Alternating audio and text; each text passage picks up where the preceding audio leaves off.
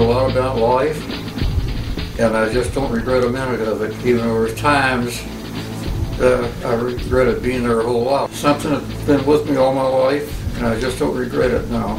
For the most part, instead of urging the men to go on and do things, we had to urge the men to slow down and stop doing things. Well, I'm Jim Mullaney, and I'm from Louisville, Kentucky. I joined the parachute troops in 1942 in April. Then I went to the 503rd Parachute Troops at Fort Bragg. And as the regiment was formed, I was put in H Company. I spent the war in H Company as a platoon leader, a company executive officer, and on the last mission on Negros Island in the Philippines, I was company commander. I think I knew every man in the company personally, and closer than any could ever be to a brother. I knew his faults, I knew his virtues, and I learned from him. It's a wonder to me now how little I knew before I met these men and how much I learned from them. They were brave, and they wanted to get the war over with. They wanted to go home, just like all the rest of us did. There was no hiding in the 503 or in the H Company. But they weren't going to take any shortcuts. They weren't going to say they were hurt when they weren't hurt or anything like that. And to this day, a day never goes by that I don't recall their bravery and what good men they were. What those men went through day after day for 3 years. And so many of them were killed and wounded. So many of them were sick and sent home. And new ones would come in, 17, 18 years old. They just thought that they weren't going to be hurt or killed. They were life or death with them. They weren't going to be one of the victims. No matter how many men around us were killed. A lot of times they wouldn't take cover. They had to be ordered to take cover. And they just had one thing in mind, killing Japs and getting the war over with. And one of the main questions that was always asked, will there be enough Japs to go around? We all want somebody to kill. And they meant every word of it. When they showed us the land table, most everybody knew it was Corregidor. My thought on it at the time was I was very anxious to go. I told them this was going to be a rough one, and they also knew that. But they were all just as eager as I was to go. We knew the island was alive. There were people down there ready to kill us when we jumped, even on the way down.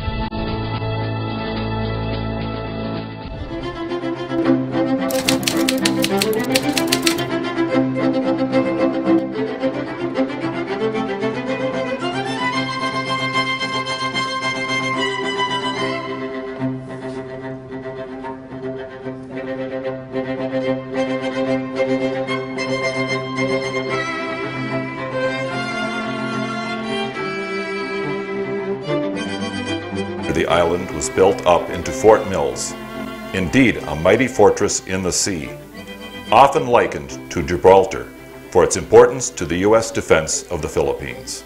My name is Ron Binatero. I am the island manager of Corregidor Foundation Incorporated. The island of Corregidor came from the Spanish time. All the boat going to Manila must pass to Corregidor to correct and to check. I think this island is the most beautiful place to visit in World War II. Remnants, artifacts, and everything, so that you can see the guns in the island, the museum, you can see the old pictures inside, and also the longest barracks before the war, and the old hospital here, that's capacity of 1,000 bed hospital. That's big hospital entire the Philippines. Because we have old maps, formerly top secret maps, we're allowed to go anywhere we want on the island. We'll look for a specific building, and it's really exciting when you come across especially a fairly well preserved 2-story or 3-story building out in the jungle that you had no idea still existed. The amount of steel and concrete on this island is absolutely incredible, and I have people asking me all the time, how did they get these things in place? And it's a very difficult question to answer because, this was stuff that happened 100 years ago, and even I can't come up with how they could have gotten literally tons and tons of steel and concrete into some of these places on the sides of hills. It must have taken thousands of men carrying bags of concrete and mules and powerful engines and so on. These buildings were made to last. In fact, when they were designed, they were considered to be bomb-proof. But you have to understand that when they were designed, people weren't dropping 2,000-pound bombs from the air. Where the buildings were not heavily bombed by the Japanese in 1942 and the Americans in 1945, they've held up very, very well. So my father saw Corregidor go from a paradise to hell.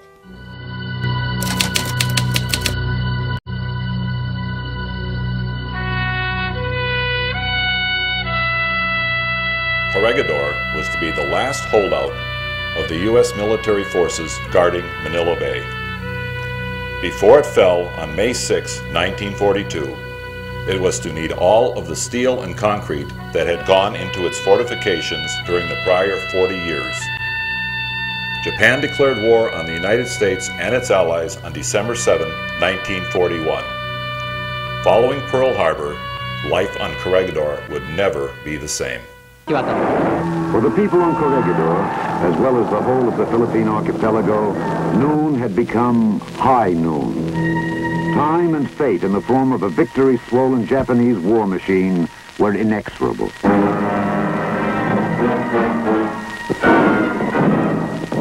Manila fell. Bataan was driven to her knees.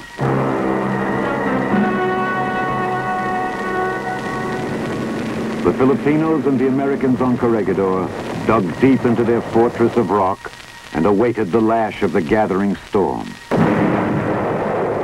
After the surrender of Bataan on April 9, the Japanese began a relentless artillery and aerial bombardment of Corregidor.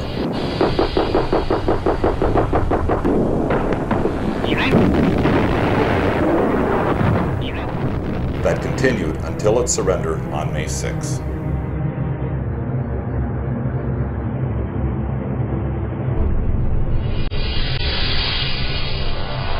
In the meantime, I missed out on the Bataan Death March, was a story all by itself. And it wasn't that bad for that month, although it's bad enough. We really got bombed and shelled.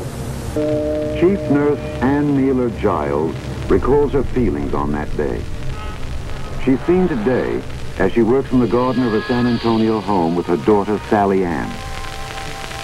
It looked pretty bad to some of us who were there. We knew deep down inside that it couldn't be true.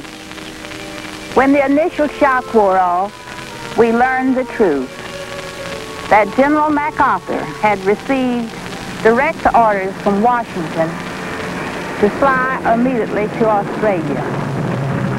That was all we needed to know.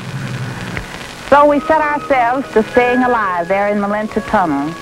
It wasn't too long after that that we heard that MacArthur was going to go to get away from Corregidor and go south, and that we were supposed to take him. I was on one of the boats that took off from Corregidor, and that's how I got off Corregidor. He had a chance to go out in the submarine, which would have been safe, but he went out on what they call PT boats there. He took a chance with his life right there.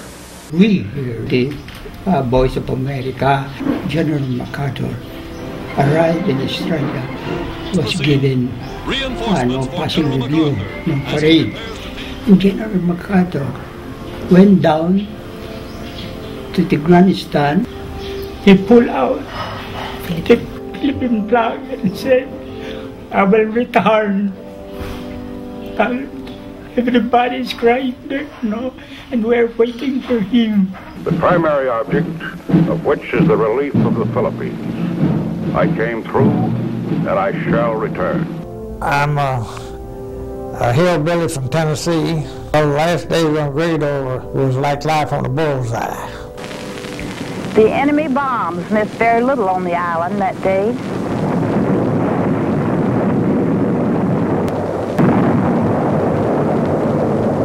We got right down to work. I tied my hair up in a piece of gauze. Then I went to the operating room where I gave anesthetics to one casualty after another. When all the casualties had been cleared, I realized that we had not eaten since morning. Our water supply had been hit during the bombing, which caused us to have to ration our water to one drink a day. And it was like that for 26 days of continuous bombing. Corregidor now assumed a defensive posture, as nearly all of its guns and mortars were being destroyed by Japanese air and land bombardment.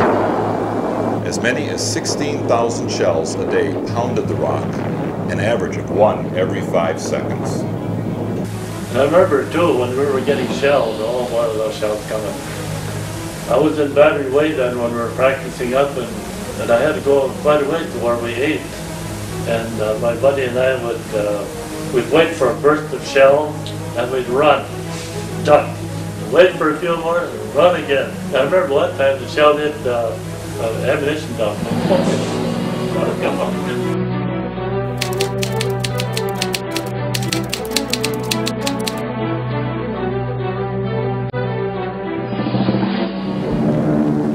In April of 1942, the island of Corregidor was a fortress besieged. The defenders fought back with the little they had, but it wasn't enough. After 6 straight days of a brutal battering from the skies, the people of Corregidor plunged deep into gloom and unabashed fear. Corregidor calling, Corregidor calling, Corregidor calling, Corregidor calling.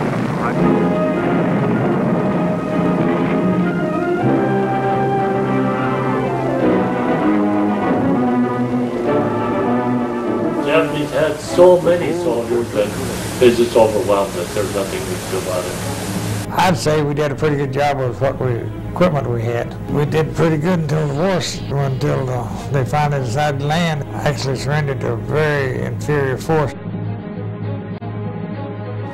And so the enemy came.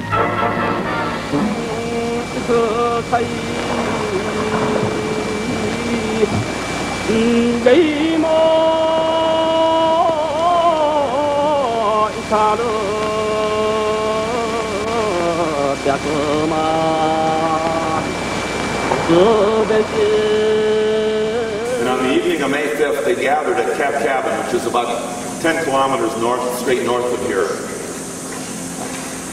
About 11:30 at night, they got in their landing craft and they began to cross. About that time, the moon came up. It was about a half moon at that point. And the Americans were able to see them, but it was only Battery Way that was left firing, because Battery Geary had been destroyed. Of the 3 guns that the Macello was able to get working at Battery Way, only 1 was still in operation. They'd knocked the other 2 out. So my father's gun crew, because he was the sergeant on that last gun, he had his hands full. They estimate that they fired about 128 shells at the Japanese landing craft as they were coming in. 128 shells. The gun got so hot that it literally was glowing red in the dark. They were so successful that General Homa, sitting over on Bataan with his field glasses, was crying because he thought the initial assault was a failure.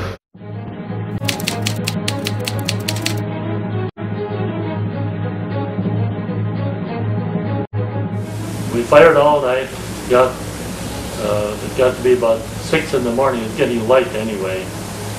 And then we had orders from somebody on the beach there to quit firing because we had been kept raising our gun up. And meantime, we got about 14 barge loads, and there was quite a few on one barge.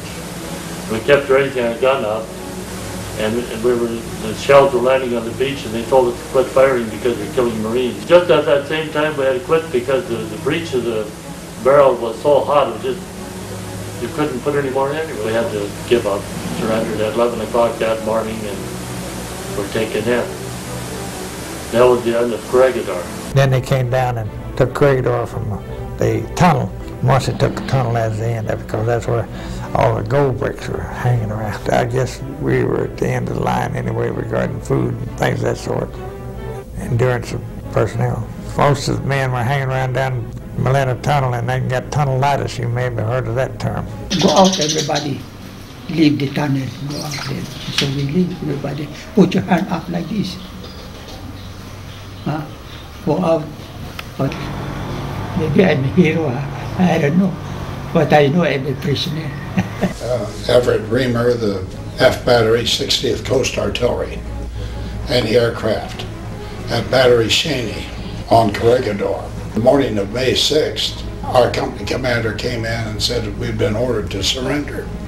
And so to destroy our armaments that we had alongside of the roadway going into Melinda. And shortly thereafter, General Wainwright was brought out of the tunnel along with some Japanese staff. And I was within probably 50 foot of him. And he looked to the right and to the left, and with his head kind of hung down, and I could see tears on his cheek. Started seeing and viewing dead bodies. You couldn't look 20 foot in any direction without seeing a dead body. As the war in the Pacific progressed, many names came into focus.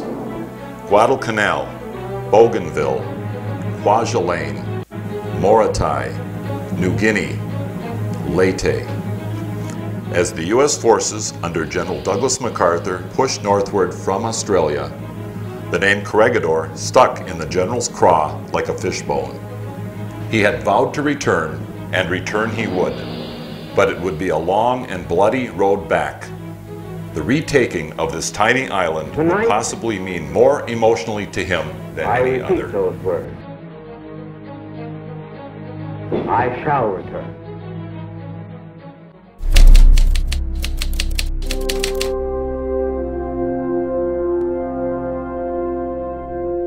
The Isle of Delusion would become the Isle of Destiny. When Japanese soldiers pulled down the Stars and Stripes, it may have been the end of Corregidor, but it was also the beginning of the road back.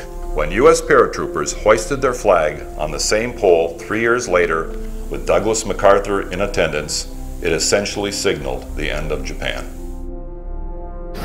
The Japanese occupied this island from 1942 until early 1945. While the Americans were no threat, they only had a few platoons on the island. Only about 300 Japanese were here. They were actually thinking of Corregidor as a nice vacation spot when the war was over. There was good reason to remember Bataan. Men died, and those few who lived through the infamous Death March became the walking ghosts of Bataan, its determined strands reaching out hungrily for Corregidor. The Rock, sometimes called the Gibraltar of the East. Other military objectives may have been more important from a strategic point of view, but none meant more symbolically than this hunk of rock sitting on the sea. For them, there was a score to settle. Then a guy come around from the airborne and wanted to know if any volunteers would want to join the paratroops. I told Mom, I'm going to go join the Army, $50 a month. I thought, wow, that's a lot of money. That's more than $21 what we were getting. Actually come running to me one day with his pamphlet in his hand. It said the Army wanted paratroopers. Going to give us $50 more pay. He wanted me to go. I didn't hesitate. To put the icing on the cake, when I found out that if you became a paratrooper, you could get $50 a month extra, I jumped at the chance. What was your reason for joining the paratroopers? Well, the reason was strictly money, and that's when I seen these practice parachute jumps. So I just talked to one of the guys. He says, "Piece of cake." I said, "Well, I like cake, so I'll join." And some young lady ran across the field, and she said, "Did you hear what happened?" You know, she said the Japanese bombed Pearl Harbor. Instantly, it didn't make much of an impression. We continued playing football, you know. For the rest of the afternoon, when we got home, of course, my mother and everybody else was talking about nothing else but that. You know, I think I was like everybody else. I didn't even know where Pearl Harbor was. My brother had been captured. He was a Japanese prisoner. I don't know whether he made the Bataan Death March, but I thought maybe he was on Corregidor. In fact, that was our Gibraltar. That was our great fortress. Unbelievable that we had lost our fortress. Nobody could take Corregidor. Bougainville made a jump on Noon 4. We got ready to sail, and we went to the Philippines. And the first island we hit on the Philippines was Leyte. And then we were there 2 months, so we got to Mindoro January, And about 3 weeks later, we were told we were going to jump on Corregidor. That's the first I had ever heard of Corregidor. A team was forming. Each mission, the team got better. They knew what they were looking for, and they looked for it, and they concentrated. And being truthful, they didn't tell us where we were going, what we were doing. Douglas MacArthur came right to our camp in Gordonvale, and I could have touched him like you're sitting here. That's so easy. Well, he said, "Get me some Japs." That's all he said. I've been asked, was I mad when I hit Corregidor? I answered them, hey, the Nips bombed Pearl Harbor. There's an Nanking rape. Now we've got the death march on our hands. How could you ask me, do I hate the Japs? You're damn right I hated them. I hated them with a passion. And I had no inkling when I saw a Jap, he was going to die. When we got announced that if we were going to jump on the Corregidor, of course, like I said, we'd had a mission after mission canceled. And when that was announced, we were really joyful. Man, that was an honor. We were going to get to take back our fortress. Everybody was really keyed up. I mean, we were ready for it. We got an estimate there'd be 600 or 800 Japs on the island. I was told that was caused by the Filipinos. They gave them that estimate. Filipinos weren't lying, but after the Filipinos were kicked off the island, Japanese forces had moved in practically overnight. Forces increased about 6,000. The Japanese were defending the island the way that they had taken it, which was by landing barge. So the Americans fooled them. They came by parachute. That no one in his right mind would even consider dropping a regiment of paratroopers on such a small target. Naval bombardment, aerial attack, amphibious landings, and a parachute drop. The 503rd Regimental Combat Team was the jump regiment picked to do the job. Corregidor is the key island guarding Manila Bay. At the time, we didn't know there were 6,000, but it turned out there were. But always when you have an assault, a marine assault, which is essentially what happened, and in this case also paratroopers, the first thing that happens is the Navy comes in and pounds the island for a month or so, and the Air Force is also, and that's what happened.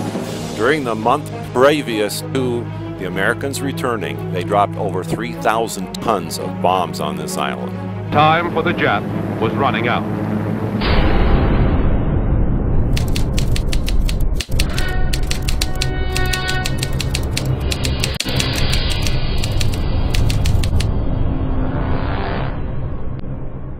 We went through our briefing.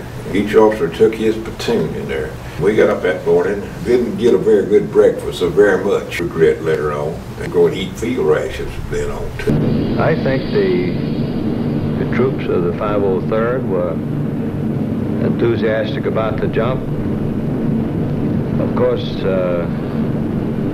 any veteran paratrooper knows that when he jumps into an operation, that he's jumping into the unknown. He expects to be surrounded, outnumbered, and outgunned. But I think at the time of the drop, the troops were really ready to go. We had 2 drop zones and 2 series of planes that came in single file over each drop zone. The wind was blowing.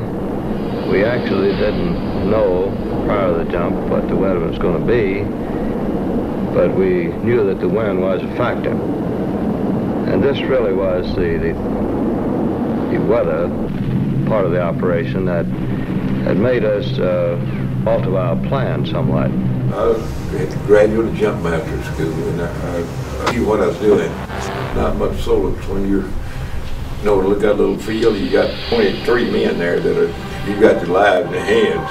That was my big worry, was getting those guys on that field, in the jump area. And I got every one of mine, not a one of them blew back across belt line road. Time between the moment when you exit the plane and you hit the ground, you saw him at this one, that fast.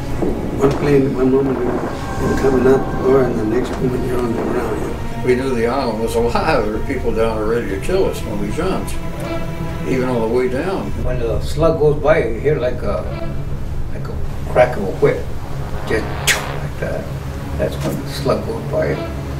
If you don't hear it, then it probably hit you. So we went to the various, the airstrip on Medora in Holland, and we took off about 7:15. It's a very short flight, about 90 miles. But of course they got formation and all that, it took longer than that. And we jumped at 8 o'clock. I came in on the golf course. We came with the 3rd Battalion, and I was one of the first ships. Opened up over the center of the jump field. The wind was coming up the sides of the slopes, and it blew us back out over the edge of the cliff, not too far down. I caught in a tree, and which was fortunate because it kept me from falling further over the cliff. It seemed like it took a long time to take the tension off and get out of there. This is called topside parade ground. There was a drop zone in American history. When the Americans first came back here to take the island, they dropped here and on the golf course. Dick was hoping to hit the golf course. Unfortunately, he ended up in the rough. If you know what a football field looks like, I hit about the 50-yard line. Oh, get your butt down on the ground and get out of the way. Unbuckle and take positions and wait and get your order and see what they want to do. Topside, watch, they don't come up the side because that's where they say all the Japanese were. They did tell us that we would probably, if we left too late out of the plane, we were going to be ending up in the sea. I was the 2nd guy out the door. The 1st guy out the door was an Army photographer, and he had never jumped in his life, but he jumped, and I pushed him out the door and I went right up behind him. Exiting the plane after we got to go to jump, as the line moved, each man had his hand on the man in back of him, and you went straight out the door and almost as fast as one man could go, the whole string went. I landed in a bomb crater flat on my back. My chute went over the edge of the bomb crater and collapsed itself. I had no problem there, and as I've said before, thank my lucky stars. It was a good jump. The photographer was standing on the edge of the bomb crater. He had jumped before I did, and he got my landing. Made a picture of it. A big shell hole hitting the crater and smashing my weapon. I thought my ribs was all broke on that side, but they weren't. It came out pretty good. Nobody in my group got hurt. We all landed in the drop zone.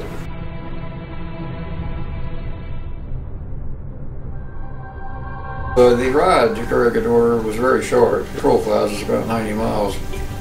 But the plane took longer than that because he had to get in formation. Now, the closer we got, the more excited the red light came on where we were during the jump area. How you all stand up and hook up. They seemed to come alive. It sounded like a football team that go on the field at the beginning of the game. They were yelling and screaming, "Let's get out of here, let's get out of here." We started off jumping 8 men at about, I believe, 550 feet jump altitude, which is a fairly low altitude for a parachute jump. As each plane in the serial would come over a prearranged point, we would give the word to count a certain number of seconds, and then the first man of that stick would go out. We started off jumping 8 people in a stick, a stick meaning the number that it's going to jump at that pass over the drop zone. But because of the wind, which turned out to be about 22 knots, we had to lower our altitude successively from 550 to 500 and then finally 400 feet. I had the carbine, the 30 caliber, that's a folding stock, and I also had the base plate for the mortar, which was 12 pounds, plus your reserve chute, plus ammunition, plus your back chute, the whole 9 yards. And the main chute didn't open in some cases, and it was just kind of wrapped around itself. And of course we were coming in at about 500 feet, So 500 feet, if the chute doesn't open, in about 3 seconds you're standing on the ground. 2,000, about then your chute opens. Well, at 500 feet, 1,000, 2,000, 3,000, you're standing on the ground. So it has to pop. So what happened in some of these cases, the chute was trying to open, and just maybe even the depth of a shell hole, it gave you enough more time for that chute to pop open. And once you pop open, you dead stop almost. I tried to climb up the rises and tip the chute so it fight the wind, but the wind was just too much. But after the sixth man went out, I saw his back and I was right on him, and just his chute, when it came out of the pack, it almost hit me. And my helmet was broken, just in it and back, and the straps in it were broken out of it because I was coming backwards. The wind was blowing pretty hard, and my heels hit first, and then I went back like that, and the back of my head hit and broke the straps. The helmet I wasn't dizzy or anything. They dropped 2,000 men on the initial drop. Of that 2,000, approximately, I guess 15 were killed by Japanese, 3 the chutes failed open and they killed them, were killed. 2 more smacked in the side of buildings and were killed. Some of the guys that were killed were actually hung up in some of the trees that were still here.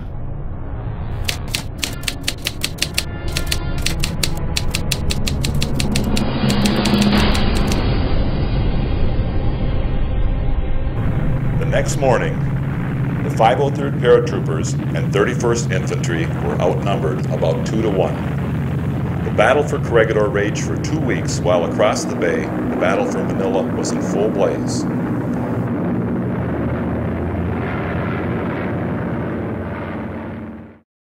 Of the 6,000 Japanese who defended their position on the rock, 42 were alive at the end of hostilities. The next morning, the Americans suffered about 1,000 casualties with slightly more than 200 dead. And I think I did, and I think a lot of the other guys did. You said your prayers, you got it all out of the way. It wasn't like you were praying all the way in. It was like I should say my prayers and I make sure my ammo's where it is. And you got all of those things out of the way so you didn't have to think about it. Then you just thought about jumping. As the men land and get rid of their chutes, they form into units, each pushing out in a different direction toward the plateau's perimeter.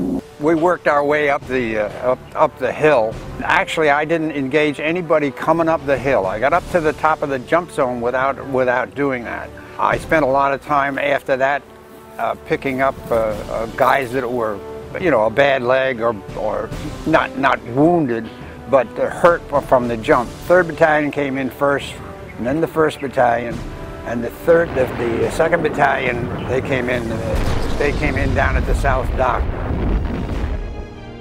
Yeah, but as soon as we got on the ground, they were all pretty normal again. We were talking to each other, and I think you've been told there was no shooting or anything. Like walking around like we were on a parade ground. We strolled over to the assembly area. It was sort of unreal. Because I thought there'd be Japs in every tree, and I didn't see any for... I don't think everybody's pretty relaxed. Twin brothers. And they both hit the ocean. And I found out after we were on topside that these 2 guys had gone overboard because one of them was picked up by a PT boat. They thought, well, we just picked you up. It took 10, 15 minutes to get to the assembly area, and that's when I saw my first Japs. That night I spent the night on a perimeter in between the water tanks up. And there was some infiltration during the night. They came in the roads. Man, they were great at that. The night was theirs. A good soldier is a coward. He'll take cover everywhere he can. They told us, don't fire at night because the enemy will know where you are. Well, they knew where we were.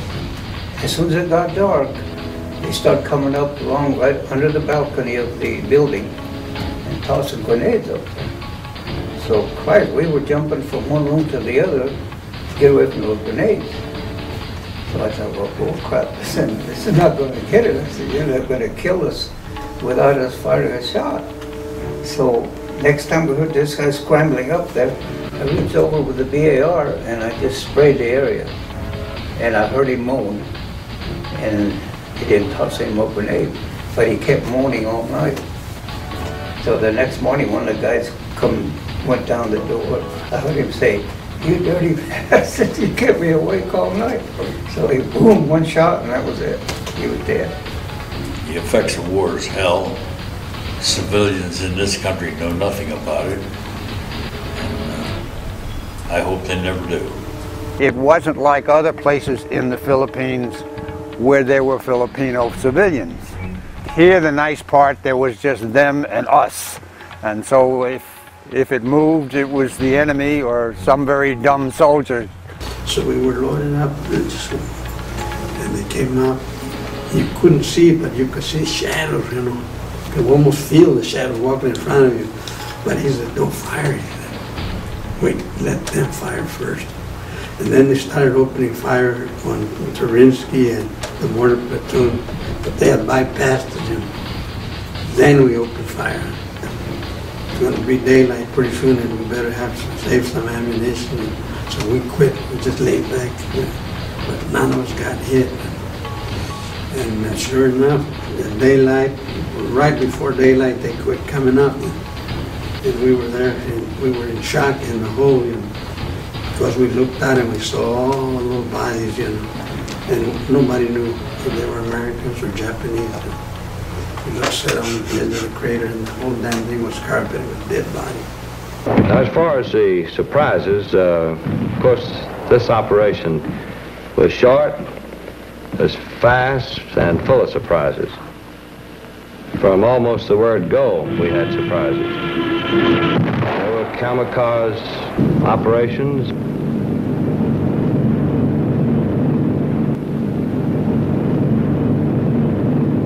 The third day, they blew up Manila Tunnel. The outcome, of course, was we won the battle. The biggest, I guess, the two biggest events on the island was the blowing up of the Manila Tunnel and the Monkey Point explosion. For that part, I was on the north side of Malinta Hill. Yes. About most of the way up. Quickly, we had a group. It was a squad that covered that one area up there. And we spent a lot of time up there. D-Day, February 16. The 503rd had dropped about 2,000 men of its 3rd Battalion. The 2nd Battalion would arrive on the 17th by amphibian. Naval and air support continued throughout the day of the 16th. Additional support came with 2 battalions of the 34th Infantry, landing on South Beach around midday with men, heavy weapons, tanks, bulldozers, and flamethrowers. A-20s were strafing Malinta Hill and continued to after we were down. So we could watch that. You could watch across bottom side to Malinta Hill, but you really couldn't see bottom side and the water from where we were in the hill. The explosion at Monkey Point was where the Japs, they were basically sealed into the caves, and they chose to blow it all up and take us if they could. You were never sure where the Japs were. If there were one hole, they'd come out a hole behind you, you know. And your best bet was just to go ahead. If he told you to clean out a ravine, go on and clean it out. Do the best you can. And it usually worked that way. If a Jap wanted to surrender to me, he better be coming to me starch naked, and he better have a surrender leaflet around his neck. Otherwise, he's a dead man.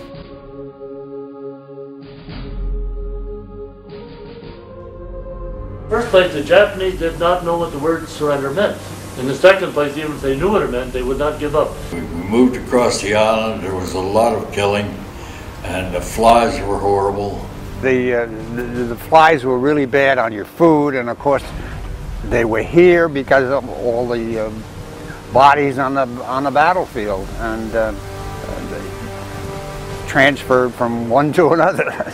They were very busy flies. The bodies laying around all over the island on top side had bloated, burst open, maggots crawling out of them, stinking to high heaven, and you wanted to puke all the time. I would say losing my best friend. I never thought about myself or you know, felt that I was shot bad or wounded bad or something. I always thought of like guys like Happy, guys like Freddie Morgan, McCrory, you know, guys that died, and they never came out of it. Patrols move along the beach at Rock Point, cleaning out enemy pockets in caves and cliffs. Japanese suicide boats found along the shoreline of Corregidor. Each boat had a one-man crew and carried a 300-pound charge of dynamite. Several of our ships were rammed and sunk by the boats. Crossed Manila Bay to Corregidor, bringing General Douglas MacArthur to the island for flag-raising ceremonies.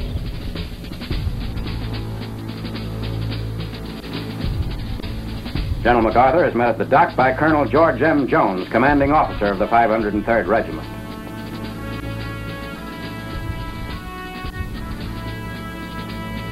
Inspecting the large coastal defense guns at Wheeler Battery overlooking the entrance to Manila Bay. The General enters the west end of Malinta Tunnel.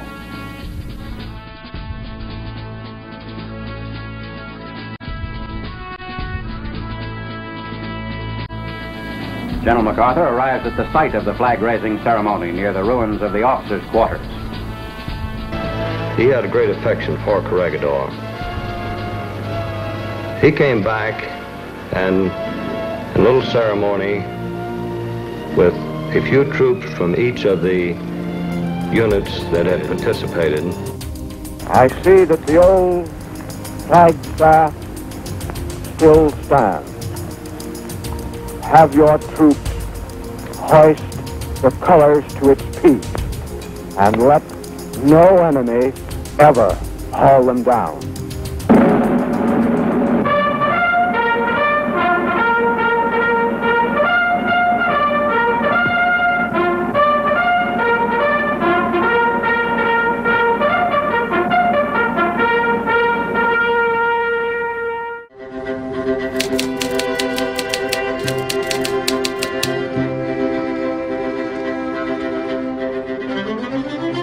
Post-war Corregidor has always attracted tourists, but since the Corregidor Foundation came into being in 1987 under the aegis of the Philippine Tourism Authority, it has become a growing business and has also led to the protection of the island as a war memorial.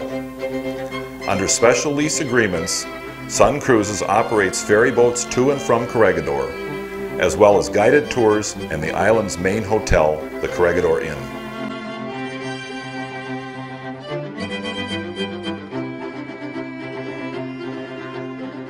But I also have a very big place in my heart for all the veterans, and it's very important to me that when veterans or family members of veterans from World War II service in the Philippines come here, that we do everything we can to help them meet their own personal needs of their hearts, to see the places where their family members were and served. Dr. Selma Calms, as has a military daughter who has been able to revisit the ruins of the room in which she was born at the old hospital.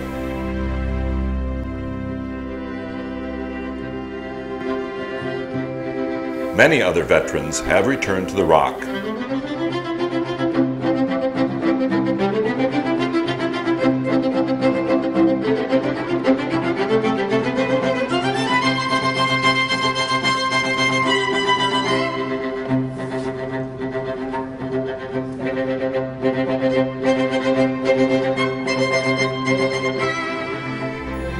So it is kind of a mission or a ministry to us in some ways that we're here.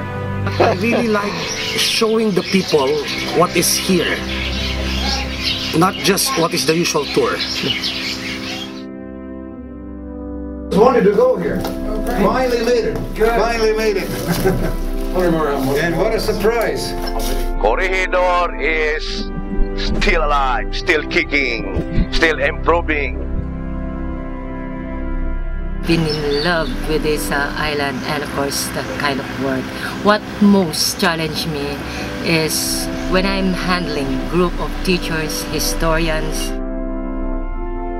There are almost 2 wars on Corregidor. There was the first Philippines campaign, which led up to the surrenders in 1942, plus the retaking of the Rock in early 1945. And I've been fortunate to not only visit Corregidor several times, but interview veterans. In our education, Japanese government are not willing to teach us what really happened. And some are telling me that in the National Library in Japan, there is no books about war. They keep it from the student. The Japanese government keep it from them. I experienced two types of the tour, English tour and the Japanese tour. English tour was fine. When I joined the Japanese tour, I felt like they are, how do you say, trying not to make Japanese people angry. So I felt like they're not telling everything. No, it must be the same and even, without any bad ways or bad things that you will tell to them. It must be fair. When I talked with the manager of the Sun Cruises, the company of the Corregidor tour, she said like, oh, is it okay to tell the Japanese people truth? That was she saying, and I said of course, but she said like they don't want to make the Japanese people angry because the Japanese people are customers. They told us about the death march, but they expressed the word with the picnic. It was not a picnic. It's like, what? It's not a picnic, it's a death march.